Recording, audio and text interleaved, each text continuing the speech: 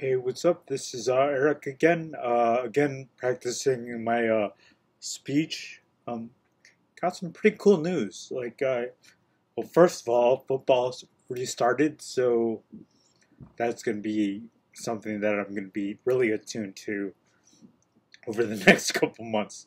So I really hope I get into a habit of doing these video calls because I tend to get obsessed when it comes to football in the fall. So, we'll see what happens with that. Um, Actually, what else? Yeah, I got this really cool T-shirt a couple weeks ago at an event here in Ann Arbor. It was an adaptive tennis event, uh, something that I'm not really too familiar with, but I wanted to check out, so I volunteered to be a referee at a match. So that was pretty cool. Like I swung a racket for the first time, so that was exciting because it's literally been years since I've actually done any sort of tennis event. So I'm exploring that. I know they have adaptive track and field. I obviously can't run, but maybe I can do wheelchair racing or something. But that's definitely something that's on my radar now, and I want to definitely get involved in something. I think the resources are here. I am familiar with them, somewhat familiar with them, so we'll see how that goes. I have been doing some personal training uh, at a club here in Ann Arbor, and it's really opened up my eyes to how weak I am.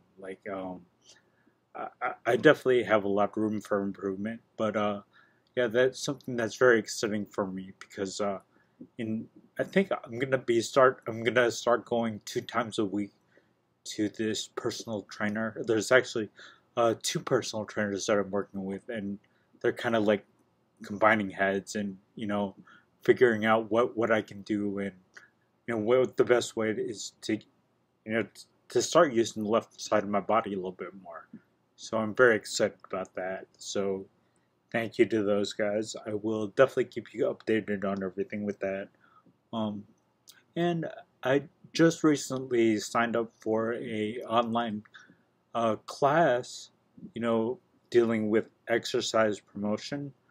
So this is not something that I'm very used to, so or even familiar with. I mean personally, I know what I should be doing, but this is a whole nother avenue that I'm looking at. So I'm definitely doing the research, and I'm really quite surprised because we haven't seen a whole lot of disability and exercise being promoted. There are a couple groups, but yeah, it's got me thinking about how we're addressing this population. So we'll see what happens with that. I'm very excited, for that.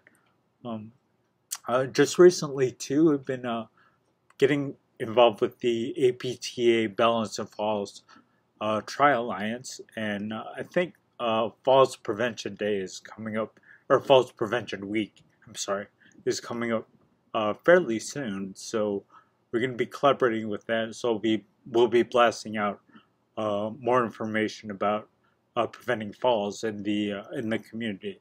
I think mostly they're geared towards the geriatric population and the neurological population or the neurology population. But I think that a lot of cancer survivors fall within that spectrum there. So I think there's definitely room for collaboration, and we'll be posting more stuff about that pretty soon. So very excited about that.